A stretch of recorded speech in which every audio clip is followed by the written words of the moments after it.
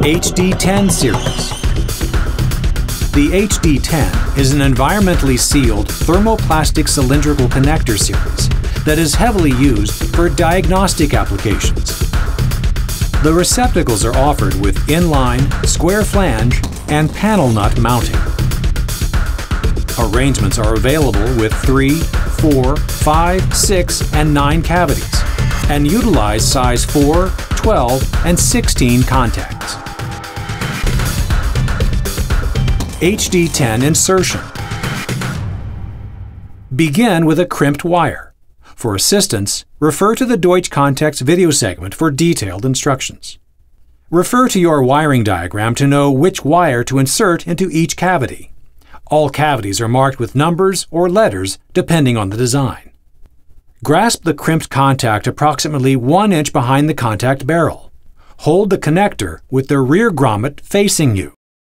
Push the contact straight into the rear grommet until you hear and feel a click. A slight tug will confirm that the contact is properly locked into place. Repeat this process until all of the cavities are filled. Repeat the same process for the receptacle and the plug halves of the connectors.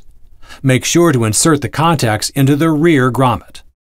Please note that if you have open cavities, they will need to be filled with appropriately sized sealing plugs.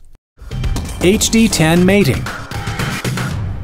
All HD10 series connectors are designed to be mated and unmated by hand.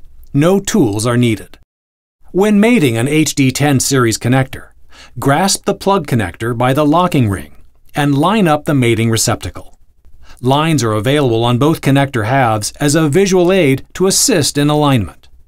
Turn the coupling ring on the plug until the plug and receptacle pull together and you hear and feel a click. HD10 unmating. To unmate HD10 series connectors, grasp the coupling ring on the plug and twist 1/4 turn until it unmates from the receptacle.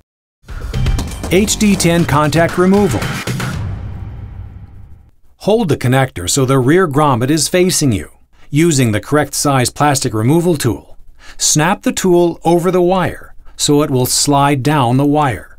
Slide the tool along the wire into the cavity until it engages the contact and resistance is felt. Make sure you keep the tool straight and do not twist or angle the removal tool. Pull the contact and wire assembly out of the connector. If the contact does not release on the first attempt, pull the tool back out, turn it 1/4 turn, and reinsert it. Do not twist the tool with it in the cavity.